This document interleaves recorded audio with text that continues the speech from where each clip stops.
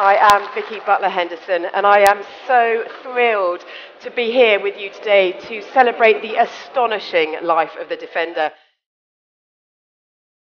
And it is, as the world has realised this morning, as it's woken up with a lump in its throat, as this was one of the main stories on most of the major news networks across the globe, the world is missing this wonderful, constant piece of British engineering that's been here since 1948.